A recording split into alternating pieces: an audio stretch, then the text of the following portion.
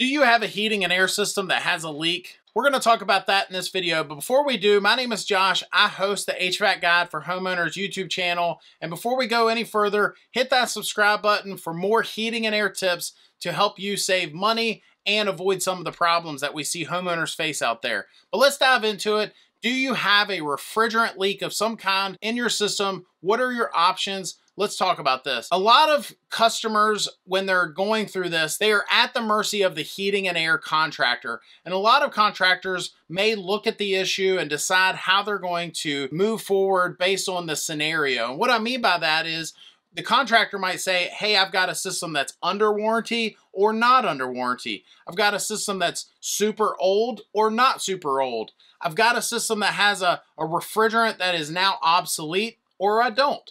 And a lot of these will play a role in these scenarios. I can tell you at my company, at Griffin Air, we will a lot of times give the homeowner multiple options and allow the homeowner to make that decision. But depending on how that scenario plays out, in some cases, there's only one solution. One of those being, if the system is under warranty, the manufacturers will sometimes get a vote in all this. And what I mean by that is, if they're going to have a warranty on that system that's not voided, well, then they say, well, you can't do certain things. And we'll talk about what some of those things are in a moment. But if it's under warranty, a lot of cases, they're going to say, hey, we need to find that leak. Why is the system leaking refrigerant? And once you find it, it is either repairable or a certain part needs to be replaced if it's the culprit, if it's the reason you're leaking that refrigerant. For example, if either the indoor or outdoor coils are leaking, in a lot of cases, the manufacturer will just provide a new coil. They don't want that necessarily to be repaired. Or I can speak from the contractor's point of view, we don't always want to repair it, right? Give me a new coil. Let's do this thing right. I'm not going to get in there and try to repair a coil that is leaking. We're going to slap a new coil in there, pull a good vacuum, and do all the things we're supposed to do to make sure the coil is installed properly and make sure the homeowner ideally has a permanent fix. Now, aside from doing a leak find and repair, what are some of your other options? Another option might be adding dye to that system. So if the contractor is having a hard time finding the leak, for example, maybe it's not a real big leak, maybe they took their sniffer device around or they did a pressure test or whatever reason, they just simply can't find the leak. I've seen that happen where systems don't necessarily leak so much in the summertime, but then come wintertime, it seems to all leak out, or a lot of it leak out, because the pressures are different in certain parts of that system based on the refrigerant cycle. But in that scenario where you are just simply not being able to find the leak, the contractor just can't find it, in a lot of cases, they can add dye to that system. It's a dye that once it does start to leak some of that refrigerant again, the dye would be in there and it would show up. A lot of cases, we use a specific type of light, like a UV light, and we'll shine around in there and find that fluorescent colored dye. And maybe it's in the coil. So you shine your light up in there and you say, boom, there's that leak. The dye will show it to you. And I feel like when it first came out, a lot of the guys hated dye. Some still do. The guy that I learned under hated it. He would always just raise heck when he got that stuff on his hands or on his gauges, and he hated when guys would add dye to the system. But here we are years later, and I really think it's become more of the norm. We're seeing more guys use dye. It allows you to pinpoint that leak. And the other thing is that a lot of times if you do a sniffer or a pressure test that you wouldn't pick up, and that is if the system were to have multiple leaks. Dye would show you that. So a lot of times guys will, they'll do a pressure test or they'll put their sniffer and they'll find the leak and they'll repair that, not realizing there's actually other issues in that system. The dye will show you that. If you get in there and you shine your light around, you might say, oh, there's a leak here. Oh, here's a leak over here at a braze joint, and so on, and be able to get a good permanent fix.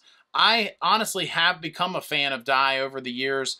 There's been times where I feel like there were leaks that maybe were a little peskier to find, and adding that dye to the system, we were able to take care of that customer and get them a good permanent fix for years to come. Another fix that we see folks offer, and this would be in a case that is not under warranty, and that is products that we call leak seal, things like that, where the system is leaking refrigerant. The product ideally would operate sort of like Fix-A-Flat for a tire. You would add it to the system, and it would circulate in there, find the leak, and then stop that leak. There are products out there that are leak seal type products that have gotten a bad reputation, not necessarily because the product itself is bad, but in the end it can cause issues. And that is if that system has any sort of moisture or atmosphere, maybe the installer wasn't very good and they have contaminants and things in that system that shouldn't be there, well, then that product can also react with that and start to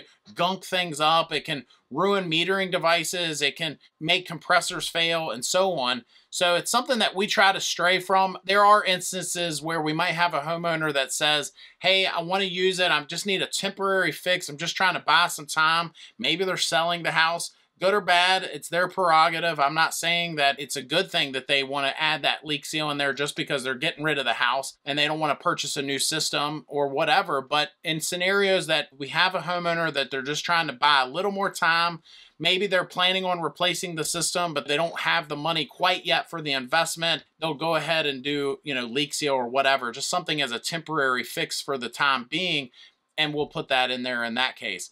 We haven't done it in a while here at Griffin Air, but I remember years ago, I feel like the dye has almost kind of replaced the leak seal for us, because in cases where we might have done leak seal years ago, now we do the dye. We want to find that leak and make a good permanent fix. But there's different thought processes behind this.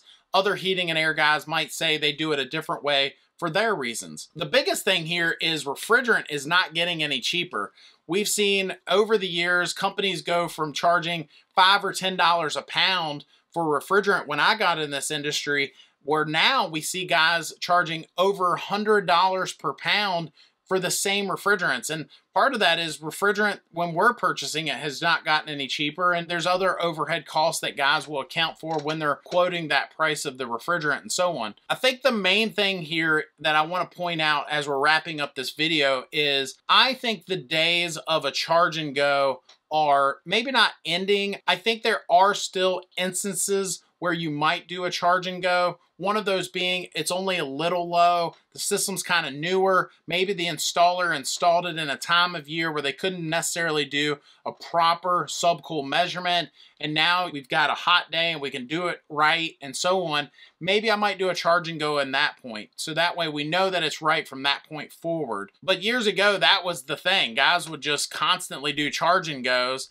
and move on to their next call, and they were just making a few $100 here, a few $100 there. Those days haven't completely ended, but I do think those days are limited compared to the years past. The last one would be, if you have a system that you've had multiple issues and it's not under warranty anymore and it's getting sort of older, you don't want to continue to put investments in there, then maybe there are times you might consider replacing the system. That said, what are your thoughts? I'd love to hear them. Please comment down below. Have you had an issue in the past that you wish you would have done something different? You wish you would have maybe had dye added to that system, or maybe done it a different way than you did?